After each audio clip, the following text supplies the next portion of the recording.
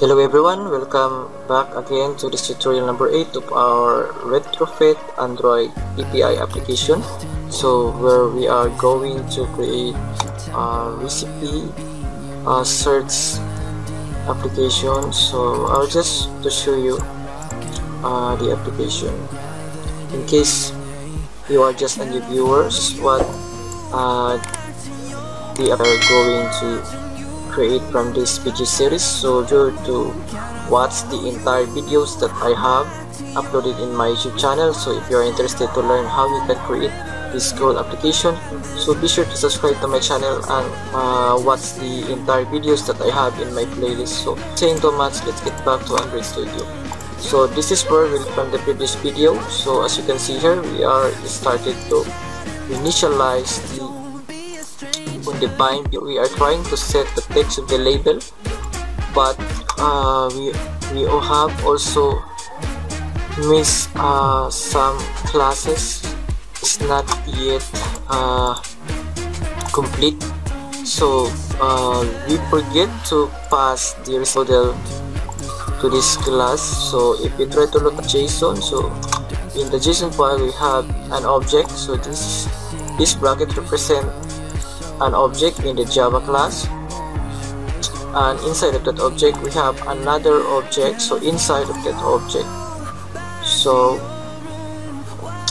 to do that we need to pass the recipe model inside. So I am going to declare private recipe model, and I call it recipe model, and we need to use the serialized annotation because we are using a different name other than the name that the website has. So we have our edamam.com. Actually I have already copied it into my JSON file. So we have our recipe tag, so we have our recipe name of the JSON with the name. If we are going to parse the JSON object, but in case we don't want to define it with the same name, we can just use the serialized name to annotate it with a JSON object. So JSON will know what object we are going to parse. So after that we can just use the expose. Okay, so this is all that we need to do, because if we try to parse this JSON object, so this is what we are going to get the data, and we want to display it into our application UI. So the rest we will just skip it to make this tutorial a little bit easy. So now if we are going back to the class, we can now generate a constructor. So and then we need to pass the field, the recipe model, so it will be initialized. And once we have done that, we can now generate the getter and setter. Let me just generate the getter and setter for this object. Now once we've already done that, we can now get back to the recipe adapter and try to use that. So that get recipe model, so at the label. Okay, now we need to define the next will be the source. So we need to see the source, set the right source and add a space, and then concatenate the recipes again to get my recipe model. So that's source. So if you are having confused about my tutorial, you can just write in the comment section. So now we need also to set the text, but this time we will use the okay, so yield, I will just put the yield plus t, and then concatenate the recipes, get by position, and get recipe model that actually we need to put it inside to the okay, set to yield, set text to yield recipe that get the recipe model that gets yield. Okay, folder that calories, so calories, let's set text, we can make calories, append the \t and then concatenate the recipes. It is the array, get by position, and then with the recipe model, and then we need to get calories. Okay, then we need to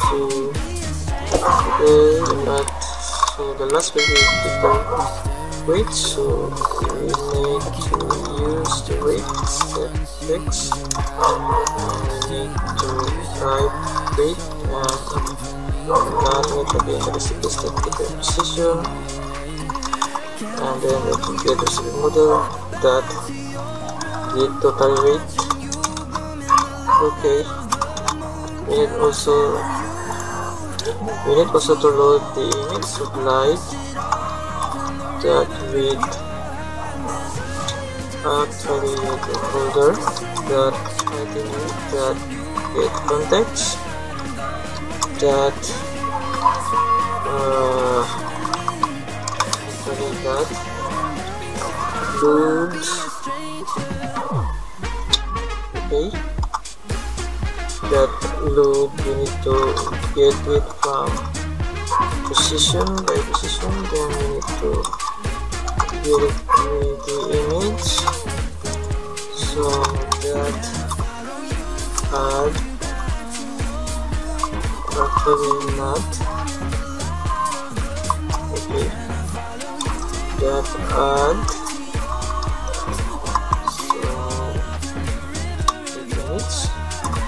that into that this kit strategy. Let's add this one. So center grab first, then we need to add this kit strategy. So and then pass the this kit strategy that all, and then the last will be the into. So the image view. So the image view will be recipe here. Okay. Looking into the get image, using image into recipes. That okay, so into the folder that will be another that image to grab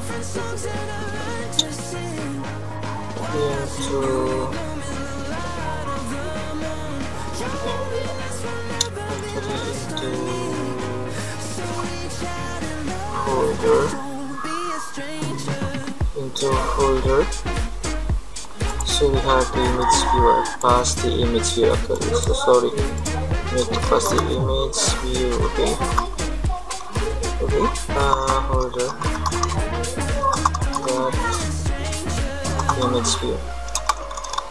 Okay, so once we already done that,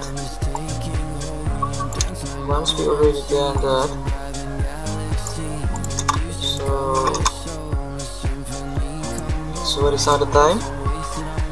So we have now the 9 minutes. So again we need we just need to cut off the video, or just stop the recording for now, and we will just continue this in the next tutorial. So see you in the next video, guys. So in the next video we are going to start creating and using the Retrofit. So be sure to follow the next tutorial, guys. Again, thanks for watching. Again, if you like this video, please be sure to hit the like button. If you want to get access with the tools that I have already used in this tutorial. So please be sure to write it in the and please be sure to subscribe to support my content. See you in my next video guys. Thanks for watching.